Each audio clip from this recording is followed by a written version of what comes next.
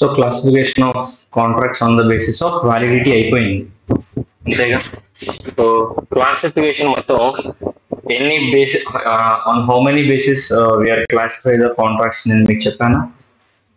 So classification అనేది ఎలా ఉంటుంది అంటే classification of contracts on the basis of validity ఒకటి, రెండోది classification of contracts on the basis of formation ఒకటి ఉంటుంది.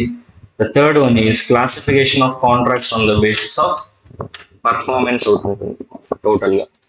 సో చూడమ్మా, కాంట్రాక్ట్స్ వెళ్తే కాంట్రాక్ట్స్ మనం 3 బేసిస్ లో క్లాసిఫై చేయొచ్చు. First one on the basis of validity which we have already covered in the previous session. మనం లాస్ట్ క్లాస్ లో మాట్లాడేసుకున్నాం. So ఆ వ్యాలిడిటీ బేసిస్ మీద ఎన్ని ఉంటాయంటే first of all valid contract ఉంటుంది, వాయిడ్ కాంట్రాక్ట్ ఉంటుంది, వాయిడ్ అగ్రిమెంట్ ఉంటుంది, వాయిడబుల్ కాంట్రాక్ట్ ఉంటుంది, ఇంకేముంటుంది ఇల్లీగల్ అగ్రిమెంట్, అన్ఎన్ఫోర్సబుల్ కాంట్రాక్ట్స్ ఉంటాయి. ఓకేనా. సో ఇల్లీగల్ కాంట్రాక్ట్స్ అనాలా, ఇల్లీగల్ అగ్రిమెంట్స్ అనాలా? ఎందుకని ఇల్లీగల్ కాంట్రాక్ట్స్ అనకూడదు? Why we don't call illegal agreement as an illegal contract? ఎందుకని? ఇప్పుడు ఇల్లీగల్ అంటే లాకి అగెయిన్స్ట్ ఫేవరబుల్ కాబట్టి అందులో అసలు ఎన్ఫోర్సబిలిటీ అనేది ఉండదు, లీగల్ ఎన్ఫోర్సబిలిటీ ఉండదు. లీగల్ ఎన్ఫోర్సబిలిటీ లేదు అంటే అది కాంట్రాక్ట్ అవుతుందా, అగ్రిమెంట్ అవుతుందా? It is just an agreement but not a contract. So అట్లా. Next one, so first one on the basis of validity అయిపోయింది. రెండోది on the basis of formation. Second one ఏంటిదమ్మా? On the basis of formation లో simple గానే ఉంటాయి.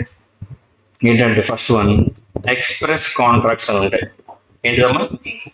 రెండోది implied contracts, third one is tacit contracts, fourth one is quasi contracts, last one ఈ contracts. Okay, so these are the whole contracts which are classified on the basis of formation. So what are those contracts? Number one is express contracts. Express contracts అంటే ఏం లేదు, మీరు గనక contracts ని on the basis of words spoken or written, on the basis of words spoken or రాసుకుంటే, అంటే అలా గనక కాంట్రాక్ట్ లోకి ఎంటర్ అయితే అక్కడ వర్డ్స్ ఎక్స్ప్రెసివ్ వేలో ఉన్నాయి కదా. ఇప్పుడు నేను మీ క్లాస్ ఎలా చెప్తున్నాను, ఎక్స్ప్రెస్ లోనా ఇంప్లైడ్ లోనా? ఇంప్లైడ్ అంటే ఎలా ఉంటుందో తెలుసా? ఇంకెంతే ఉంటుంది, మాటలు ఉండవు, నేను ఏదో సైకిల్ చేస్తూ ఉంటా, అదే మీకు ఇంప్లైడ్ వేలో క్లాస్ చెప్పడం అనమాట. ఇప్పుడు నువ్వు ఎప్పుడైనా డెఫ్ అండ్ డెమ్ న్యూస్ చూసావమ్మా? యూట్యూబ్ లో డెఫ్ అండ్ డెమ్ న్యూస్ అని ఉంటుంది. డెఫ్ అండ్ డెమ్ అంటే ఏంటి? డెఫ్ అంటే ఏంటి అంటే హియరింగ్ పవర్ ఉందా లేదా, హియరింగ్ సెన్స్ లేని వాళ్ళని డెఫ్ అంటారు. డమ్, మాటలు కూడా రావు. అంటే ఏంటి? వాళ్ళు వినలేరు, మాట్లాడలేరు. మరి వాళ్ళు ఏమున్నాయి వాళ్ళకి? వాళ్ళు చూడగలరు అంతే. వాళ్ళకి నువ్వు ఎంత గట్టిగా అరిచినా, పోనీ వాళ్ళు ఏమైనా చెప్పాలనుకున్నా చెప్పలేరు. మరి వాళ్ళకి నువ్వు కమ్యూనికేట్ చేయాలంటే ఎలా చేయగలవు? నేను ఇప్పుడు ఒక డెఫ్ పర్సన్ ఇక్కడ కూర్చోబెట్టి క్లాస్ చెప్పాను, ఎలా ఉంటుంది? ఆయనకేం అర్థం కాదు, చాలా చూస్తూ ఉంటాను నేను. అర్థమైందా? నేను ఎంత గట్టిగా చెప్పినా సరే అర్థం కాదు. మరి ఎలా చెప్పాలి? సైగల్లో చెప్పాలి. మీరు ఖాళీ ఉన్నప్పుడు యూట్యూబ్ లో డెఫ్ అండ్ డెమ్ న్యూస్ అని సెర్చ్ చేయి, నీకు వస్తుంది. అది ఎలా ఉంటుంది అంటే ఇంప్లైడ్ వేలో ఉంటుంది. ఇంప్లైడ్ అంటే ఏంటి? అక్కడ వర్డ్స్ అనేవి ఉండవు. వర్డ్స్ స్పోకెన్ ఆర్ రిటర్న్ ఉంటే దాని అర్థం ఏంటి? Express. Words spoken or return ఉంటే, ఇక్కడ మనకి వర్డ్స్ స్పోకెన్ లో రిటర్న్ లో అసలు వర్డ్సే లేవనుకోండి, దాన్ని ఏమంటారంటే ఇంప్లైడ్ అని అంటారు. ఏమంటారు? So if a contract is formed on the basis of words spoken or return, అలా కనుకుంటే దాన్ని ఏమంటారు? Express contracts. If no words are involved in the formation of the contract. Sir words involve కాలేదా అంటే, words involve కాకపోతే contract ఎలా form అవుతుంది sir అంటే, words లేకుండా బై యాక్షన్స్. ఎలా అమ్మా? యాక్షన్స్ ద్వారా, లేదా ఆన్ సైజ్ అంటే జిహెచ్ఎస్ అంటే సైజ్ అంటే సైగల ద్వారా, వర్డ్స్ ద్వారా, లేదా సర్కమ్స్టాన్షియల్ బిహేవియర్ ద్వారా. సర్కమ్స్టాన్షియల్, ఫర్ ఎగ్జాంపుల్ నువ్వు విజయవాడ బస్ స్టాండ్కి వెళ్ళావమ్మా, లేదా గుంటూరు బస్ స్టాండ్కి వెళ్ళావు. గుంటూరు బస్ స్టాండ్కి వెళ్తే అక్కడ ఒక ప్లాట్ఫామ్ ఉంది, ప్లాట్ఫామ్ నెంబర్ 6 మీద ఏం రాస్తుందంటే సో బస్సెస్ టువర్డ్స్ విజయవాడ అని ఉంది బోర్డు మీద. ఏముంది అంటే ఏంటి, అక్కడ వచ్చే బస్సులు ఎక్కడికి వెళ్తాయి, విజయవాడ వెళ్తాయి. నువ్వు చదివే చూసి ఓకే అని అక్కడ నుంచున్నావు, ఒక బస్సు వచ్చి ఆగింది, నువ్వు వెళ్ళి ఎక్కావు, ఎవరిని ఏం అడగల, నువ్వు బస్ డ్రైవర్ని ఏం అడగలేదు, కండక్టర్ని ఏం అడగలేదు, ప్యాసింజర్స్ని ఏం అడగలేదు. అంటే దెర్ ఆర్ నో వర్డ్స్, అసలు వర్డ్స్ లేవు. వర్డ్స్ లేకుండా నువ్వు వెళ్ళి ఎక్కేసావు. అంటే ఎలా, బిహేవియర్ ద్వారా, సర్కమ్స్టాన్షియల్ బిహేవియర్ ద్వారా నువ్వు ఇప్పుడు ఆ ఏపీఎస్ఆర్టీసీకి నీకు మధ్య ఒక కాంట్రాక్ట్ ఉన్నట్టు. ఇప్పుడు కండక్టర్ వచ్చి టికెట్ తీసుకోమంటే సారీ సార్ నేను విజయవాడకు లిఫ్ట్ ఇస్తున్నారు మీరు అనుకున్నాను, మీరు ఇస్తున్నది లిఫ్ట్ కాదా, నేను ఇప్పుడు డబ్బులు కట్టాలా అంటే ఎలా ఉంటుంది, దించేస్తారు అక్కడే. సో నాట్ ఓన్లీ అసలు మిమ్మల్ని మిడిల్ ఆఫ్ ద వేలో డ్రాప్ చేయడం కాదు, మేబీ మీ దగ్గర నుంచి పెనాల్టీ కూడా వసూలు చేయొచ్చు. సో అక్కడ వర్డ్స్ ఏమీ లేకుండా మీరు కాంట్రాక్ట్ లో ఫామ్ అయ్యారు, దాన్ని ఇంప్లాయిడ్ కాంట్రాక్ట్స్ అంటారు. అక్కడ వర్డ్స్ అనేవి ఉండవు. అంటే ఇక్కడ నేను ఇప్పుడు రెండు చెప్పా, ఎక్స్ప్రెస్ ఇంప్లాయిడ్. ఎక్స్ప్రెస్ లో వర్డ్స్ ఉంటాయి, అవి ఎలాగైనా ఉండొచ్చు. నేను ఇప్పుడు మీకు స్పోకెన్ లో చెప్తున్నాను క్లాస్, ఇప్పుడు రిటర్న్ కూడా చెప్తున్నాను. అంటే స్పోకెన్ ఉంది, రిటర్న్ ఉంది. ఓన్లీ స్పోకెన్ అన్నా పర్లేదు, ఓన్లీ రిటర్న్ అన్నా పర్లేదు, లేదా రెండు ఉన్నా పర్లేదు. ఇప్పుడు నేను క్లాస్ మీకు ఇంప్లాయిడ్ గా చెప్తున్నానా, ఎక్స్ప్రెస్ వర్డ్స్ లేకుండా ఇంప్లాయిడ్. ఇప్పుడు నీకు ఎక్స్ప్రెస్ ఇంప్లాయిడ్ తేడా తెలిసిందా? నువ్వు ఒక ఎగ్జాంపుల్ చెప్పు ఎక్స్ప్రెస్ కి ఇంప్లాయిడ్ కి. ఎక్స్ప్రెస్ ఇంప్లాయిడ్ కి ఒక ఎగ్జాంపుల్ జస్ట్ ట్రై చేయి, పర్లేదు, ప్రాక్టికలే కదా, లాట్ ఆఫ్ ఎగ్జాంపుల్స్ చెప్పారు, ట్రై చేయి, చెప్పగలవేమో ఎక్స్ప్రెస్ కి ఇంప్లాయిడ్ కి. ఎక్స్ప్రెస్ కాంట్రాక్ట్స్, ఇంప్లాయిడ్ కాంట్రాక్ట్స్, వీటికి ఏముందమ్మా. ఇప్పుడు నువ్వు ఇన్స్టిట్యూట్ లో జాయిన్ అయ్యావా, జాయిన్ అవుతున్నప్పుడు నీతో ఒక ఫామ్ ఫిల్ చేయించి సంతకం పెట్టించుకున్నారా, మరి అదేంటది, ఏ కాంట్రాక్ట్, నీకు ఇన్స్టిట్యూట్ కి కాంట్రాక్ట్ ఉందా లేదా, నువ్వు ఫీజు కట్టాలా అక్కర్లేదా, కట్టేసావు అనుకోండి, అంటే ఇప్పుడు ఏంటి, నువ్వు ఫీజు కట్టడం మీ బాధ్యత అయితే మీకు ప్రాపర్ వేలో క్లాసెస్ ని కండక్ట్ చేసి చెప్పడం ఇన్స్టిట్యూట్ రెస్పాన్సిబిలిటీ. అర్థమవుతుందా? సో ఇప్పుడు మీ కాంట్రాక్ట్ ఎలా ఉంది, ఎక్స్ప్రెస్, ఎందుకని అక్కడ రిటర్న్ ఫామ్ లో ఉంది కాబట్టి ఎక్స్ప్రెస్ కాంట్రాక్ట్. ఇంప్లాయిడ్ అంటే ఎలా ఉంటుంది, ఫర్ ఎగ్జాంపుల్ నీకు హాలిడేస్ వచ్చాయి, నువ్వు ఇంటికి వెళ్ళాలనుకుంటున్నావు, బయటికి లేదా హాలిడేస్ వరకు ఎందుకు సార్, ఈరోజు క్లాస్ అయిపోయింది, నువ్వు ఇంటికి వెళ్ళాలనుకుంటున్నావు, నువ్వు బయటికి వెళ్ళి రోడ్డు మీద ఒక ఆటో వస్తుంది, ఇలా హ్యాండ్ రేస్ చేసావు, ఆటో ఆగింది, నువ్వు ఎక్కావు, నువ్వేమీ ఆటో డ్రైవర్ తో మాట్లాడలేదు, ఆటో డ్రైవర్ నీతో కూడా ఏం మాట్లాడలేదు, ఎందుకు నీ దగ్గరికి వచ్చి ఆపాడు అంటే నువ్వు హ్యాండ్ రైస్ చేసావు. హ్యాండ్ మాట్లాడిందా, నీకు అతనికి మధ్య కాన్వర్సేషన్ అనేది యాక్షన్ రూపంలో జరిగింది, బిహేవియర్ రూపంలో జరిగింది. నువ్వు అక్కడ రోడ్డు మీద నుంచి ఇలా హ్యాండ్ రైస్ చేసి ఉండకపోతే ఆయన అక్కడ ఆటోని స్టాప్ చేసేవాడు కాదు. Simple. Third one ఏంటిదమ్మా, tacit contract. Tacit contract, implied contract రెండు ఒకటే. యాక్చువల్లీ టాసిట్ కాంట్రాక్ట్స్ అని ఎప్పుడు అంటాం అంటే ఇంగ్లీష్ లా ప్రకారం అంటాం, ఇంగ్లీష్ లా ప్రకారం. యాక్చువల్లీ టాసిట్ అంటే వర్డ్ అర్థం ఏంటంటే సైలెంట్. ఏంటిదమ్మా, దేనికి వర్డ్ అర్థం, టాసిట్ అంటే అర్థం సైలెంట్. సో యాక్షన్స్ లోనే ఫామ్ అయిపోద్ది, ఇందులో మాటలు ఉండవు, అప్పుడు దాన్ని ఏమంటారు, టాసిట్ కాంట్రాక్ట్ అంటారు. సో ఎక్స్ప్రెస్, ఇంప్లాయిడ్, టాసిట్, మూడు అర్థమైనాయా. టాసిట్ అని ఇండియన్ కాంట్రాక్ట్ లో లేదు, ఇండియన్ కాంట్రాక్ట్ యాక్ట్ లో ఉన్నది రెండే, ఏంటది, ఎక్స్ప్రెస్, ఇంప్లాయిడే, టాసిట్ లేదు. మరి ఎందుకు చెప్తున్నారు సార్, మరి టాసిట్ సిలబస్ లో లేదు కదా అంటే తెలుసుకోవాలి. ఎంసీక్యూస్ దీని మీద అడగరు అని చెప్పి మనం చెప్పలేం, అడగొచ్చు కూడా. టాసిట్ అంటే టాసిట్ కాంట్రాక్ట్ అనే పదం ఎక్కడ వాడతారు, ఇండియన్ కాంట్రాక్ట్ యాక్ట్ లోనా, ఇంగ్లీష్ లాలో. మనకు అసలు టాసిట్ అంటే తెలియదు, ఇండియన్ కాంట్రాక్ట్ యాక్ట్ తెలియదు. మూడు అర్థమైనా నీకు, ఎక్స్ప్రెస్. నాలుగోది ఏం రాశాను అక్కడ, quasi contracts. Actually quasi contract separate chapter ఉంటుంది, ఇప్పుడు మాట్లాడుకుందాం, ప్రజెంట్ అక్కర్లేదు. నెక్స్ట్ ఏంటంటే ఈ కాంట్రాక్ట్స్. ఈ కాంట్రాక్ట్స్ అంటే ఏంటంటే ఎలక్ట్రానిక్ ఫామ్ లో కాంట్రాక్ట్స్ ఫామ్ అయితే వాటిని ఈ కాంట్రాక్ట్స్ అంటారు. ఎలక్ట్రానిక్ ఫామ్ లో కాంట్రాక్ట్స్ ఫామ్ అవడం అంటే అర్థం ఏంటి సార్ అంటే,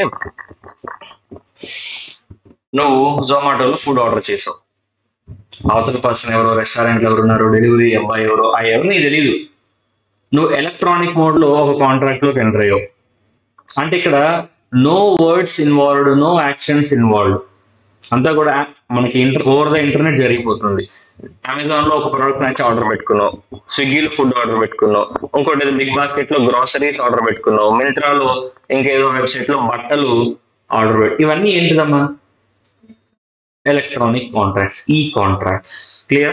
So these are all the contracts which are classified on the basis of formation. Express.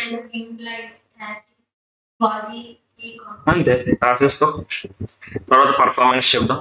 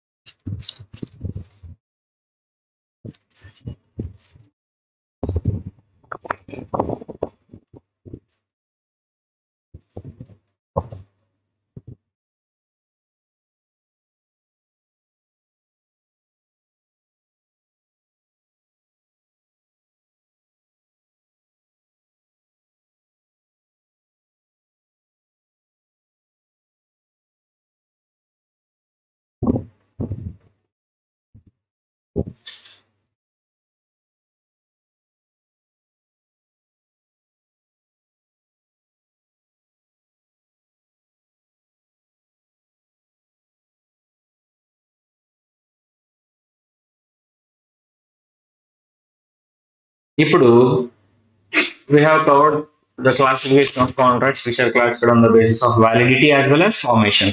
Last but not least, third one ఏంటంటే classification of contracts on the basis of performance. ఏంటిదమ్మా? Classification on the basis of performance. Just a minute. So ఏంటి performance basis లో ఏవే contracts classify చేశారనేది ఒకసారి చూద్దాం.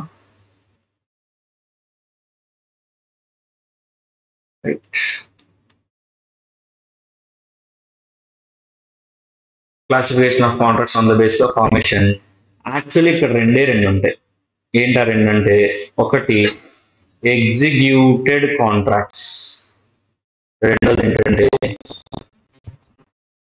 ఎగ్జిక్యూటరీ contracts. కానీ ఈ ఎగ్జిక్యూటరీలో మళ్ళీ మూడు ఉంటాయి. ఏంటంటే యూనిలేటరల్, బైలేటరల్, మల్టీలేటరల్.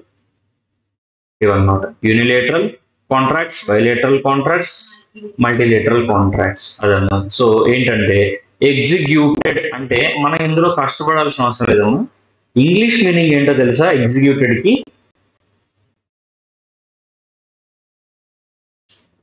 ఏంటిది అంటే పెండింగ్ లో ఉందనా? అయిపోయింది. సో ఇప్పుడు నీది 10th క్లాస్. ఎగ్జిక్యూటెడా ఎగ్జిక్యూటరీ అంటే ఏం చెప్తావు? ఎగ్జిక్యూటరీ అంటే ఏంటో తెలుసా? ఏంటిది? ఏది ఎగ్జిక్యూటెడ్ అంటే? ఇప్పుడు నీది CA. ఎగ్జిక్యూటెడా ఎగ్జిక్యూటరీయా? ఎగ్జిక్యూటరీ. 8th class, 10th class, intermediate కూడా మీది కంప్లీటెడ్, ఎగ్జిక్యూటెడ్. సో ఇక్కడ ఎగ్జిక్యూటెడ్ అంటే అర్థం కంప్లీటెడ్. సో ఎగ్జిక్యూటెడ్ కాంట్రాక్ట్స్ అంటే కంప్లీటెడ్ కాంట్రాక్ట్స్. సో ఏవైతే కాంట్రాక్ట్స్ ఇద్దరు పార్టీస్ మధ్య ఉండి అందులో ఇద్దరు కూడా వాళ్ళ వర్క్స్ ని ఎగ్జిక్యూట్ చేసేస్తారో దాన్ని ఎగ్జిక్యూటెడ్ కాంట్రాక్ట్స్ అంటాం. అర్థమైందా? సో ఇప్పుడు మీకు ఎలా ఉంటుందంటే అమ్మా, ఇప్పుడు నువ్వు ఒక ట్రేడింగ్ చేస్తున్నావు, రైస్ ట్రేడింగ్ బిజినెస్, ఓకేనా? నీకు ఒకరు ఆర్డర్ ఇచ్చారు ఏంటంటే, మాకు రేపు మార్నింగ్ కల్లా 100 bags ఆఫ్ రైస్ కావాలి, పర్ బ్యాగ్ వచ్చేసి 2500, అంటే 2,50,000 పేమెంట్ ఇస్తాము, so on the spot payment తెస్తారా అని అడిగారు. వాళ్ళు సార్ మా దగ్గర స్టాక్ ఎంత కావాలంటే అంత ఉంది, 100 కాదు 1000 కన్నా ఇస్తాం, సో రేపు మార్నింగ్ రావాలి అంతే కదా, వచ్చేస్తాం అని చెప్పారు. వచ్చేసారు. మీరు మీ బాధ్యత ఏంటమ్మా ఈ కాంట్రాక్ట్ లో? రైస్ బ్యాగ్స్ ని ప్రాపర్ టైంలో ప్రాపర్ ప్లేస్ లో డెలివరీ చేయడం. వాళ్ళ బాధ్యత డబ్బులు ఇవ్వడం. మీరు యాజ్ యూజువల్ 100 bags ఇమ్మంటే 100 bags తీసుకెళ్లి పెట్టేశారు, వాళ్ళు 2,50,000 ఇచ్చేసారు. ఇప్పుడు ఈ కాంట్రాక్ట్ ఎగ్జిక్యూటెడా ఎగ్జిక్యూటరీయా? ఎగ్జిక్యూటెడ్. ఎందుకు? వీళ్ళ పని వీళ్ళు చేసేసారు, వాళ్ళ పని కూడా దీన్ని ఏమంటాం? ఎగ్జిక్యూటెడ్. ఎగ్జిక్యూటెడ్ అర్థమైనా? ఎగ్జిక్యూటరీ అంటే ఏంటి? పెండింగ్. పెండింగ్ లో మూడు ఉన్నాయి. యూనిలేటరల్, యూని అంటే బై, మల్టీ అంటే 2 కన్నా ఎక్కువ, 4, 3, 4, 5, 6 ఎట్లయినా సరే. యూనిలేటరల్ కాంట్రాక్ట్స్ అంటే ఎలా ఉంటాయంటే ఒక పార్టీ పెండింగ్ లో ఉండి రిమైనింగ్ పర్ఫార్మెన్స్ అయిపోతాయి. ఫర్ ఎగ్జాంపుల్, రైస్ బ్యాగ్స్ నువ్వు డెలివరీ ఇచ్చేసావు, నీ వైపు మిస్టేక్ లేదు, వాళ్ళే ఇంకా డబ్బులు ఇవ్వలేదు, దీన్ని ఏమంటారు? ఎగ్జిక్యూటరీలో యూనిలేటర్. నీకు బద్ధకం ఎక్కువ, వాళ్ళకి ఇంకా బద్ధకం, నువ్వు బ్యాగ్స్ ఇవ్వలేదు, వాళ్ళు డబ్బులు కూడా ఇవ్వలేదు, దీన్ని ఎగ్జిక్యూటరీయా? ఎగ్జిక్యూటరీలో సబ్ క్లాసిఫికేషన్ బైలేటరల్. బై అంటే ఇద్దరు పెండింగ్ లోనే ఉన్నారు కాబట్టి. సమ్ టైమ్స్ ఇద్దరు కన్నా ఎక్కువ మంది ఉంటారు కాంట్రాక్ట్ లో, చాలా మంది ఉంటారు. ఇప్పుడు ఇంటర్నేషనల్ ట్రాన్సాక్షన్ కి వచ్చేసరికి మనకి ఏమవుతుందంటే 4, 5 ఉంటారు కాంట్రాక్ట్స్ లో మినిమం. సో కాబట్టి మనకి ఏమవుతుందంటే ఆ మల్టీ లేటర్ అనేది అక్కడ వస్తుంది. ఇద్దరు కన్నా ఎక్కువ పర్సన్స్ దగ్గర పెండింగ్ ఉంది అనుకో, మల్టీ లేటర్. ఓకేనా? ఇప్పుడు ఎగ్జిక్యూటరీ అర్థమైంది, రాసేసుకోం. ఎగ్జిక్యూటరీలో మళ్ళీ సబ్ క్లాసిఫికేషన్ కూడా రాసేస్తాం.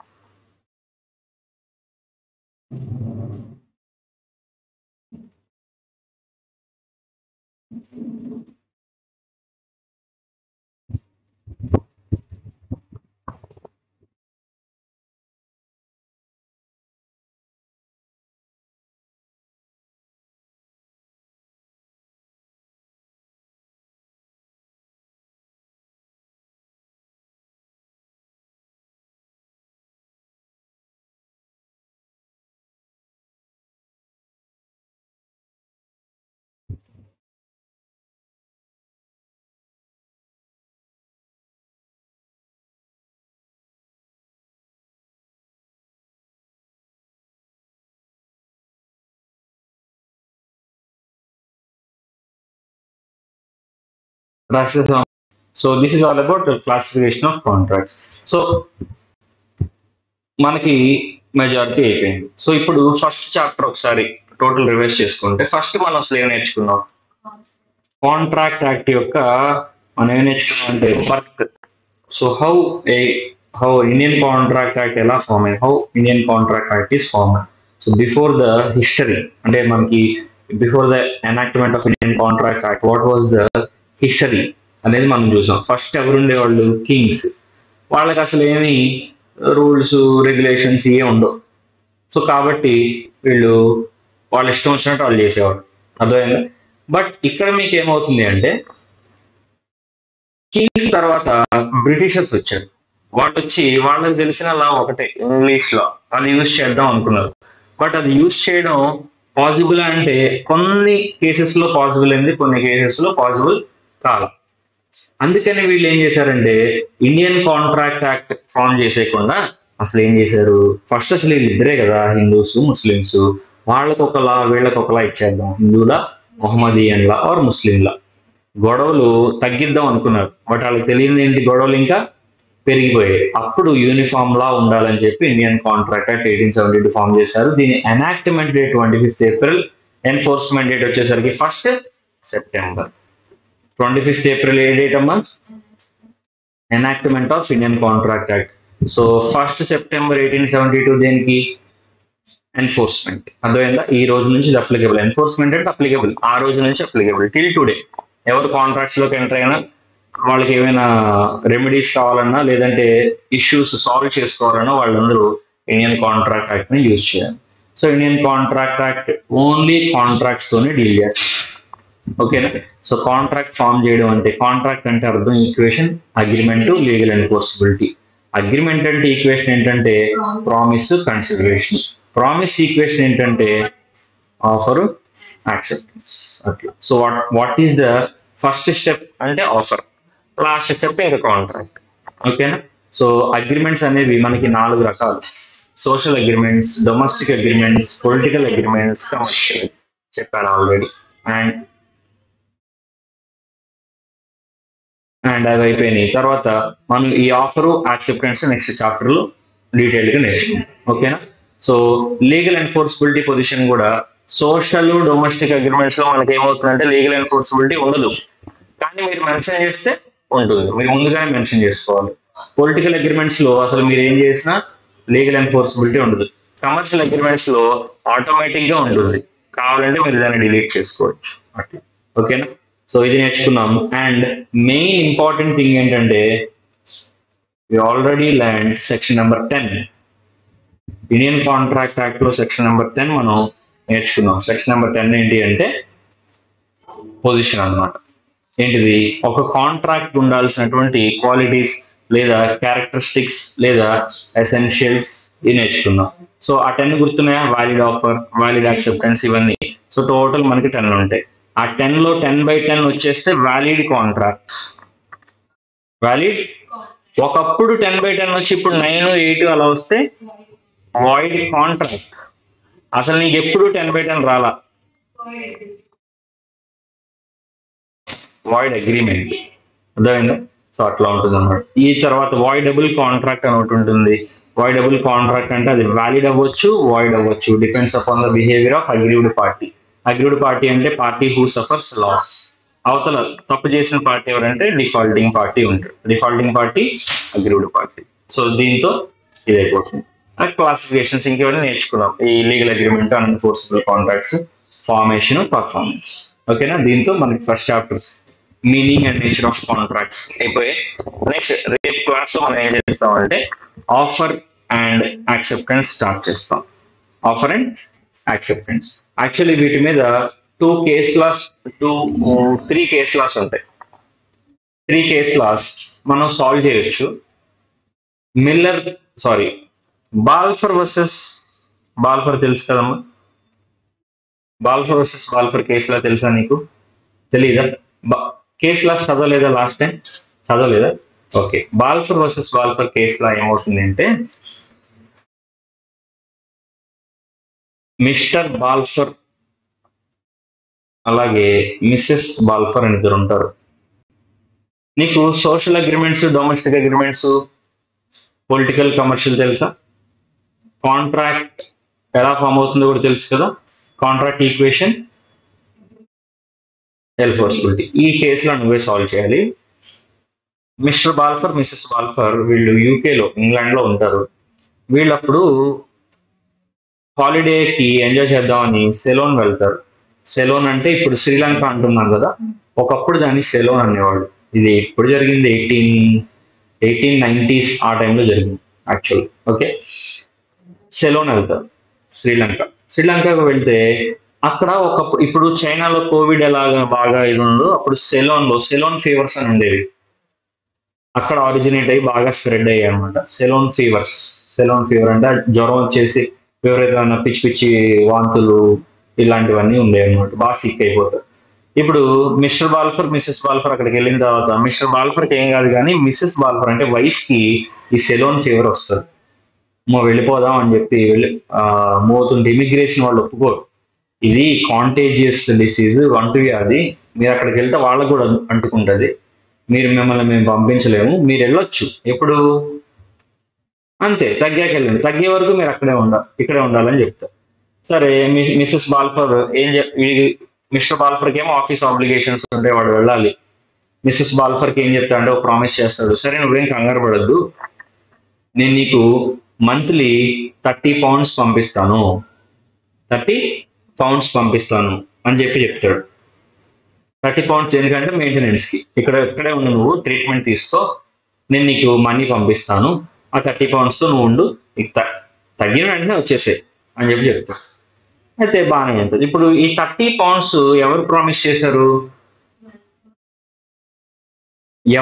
చేశారు? Mister Balfour. ఎవరికి పంపిస్తానని? ఎందుకని మిస్టర్ బాల్ఫర్ ఎక్కడికి వెళ్ళిపోతున్నాడు? అదే యూకే వెళ్ళిపోతున్నాడు. ఈమె ఎక్కడ ఉంది?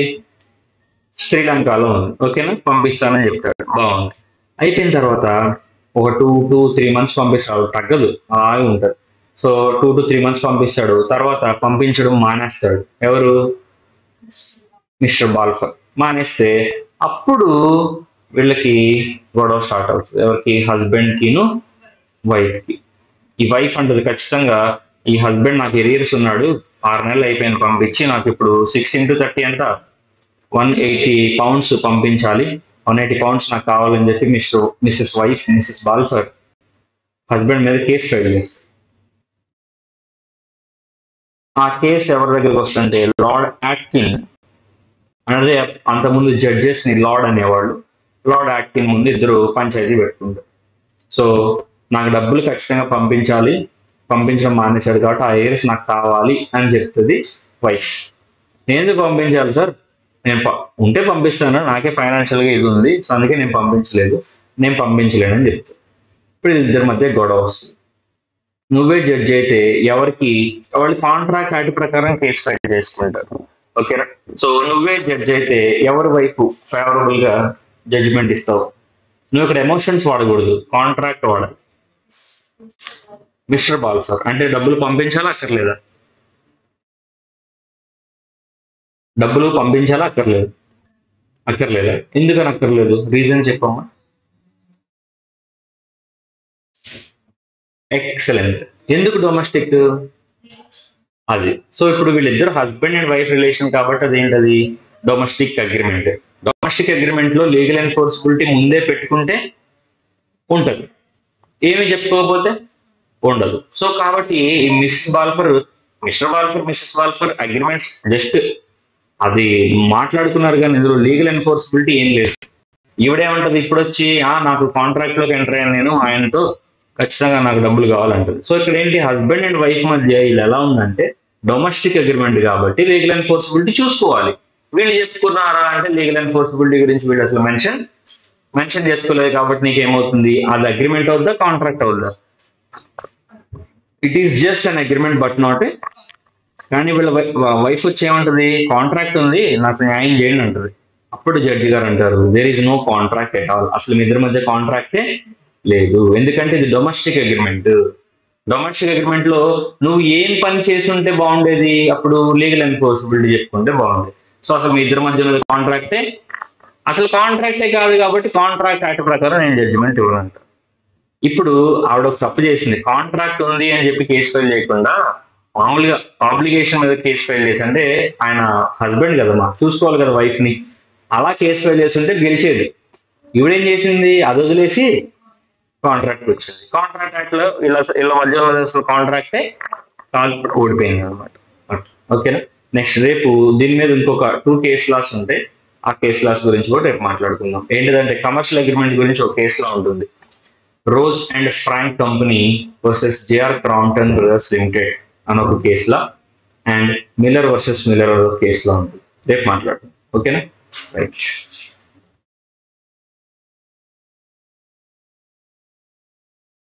Next class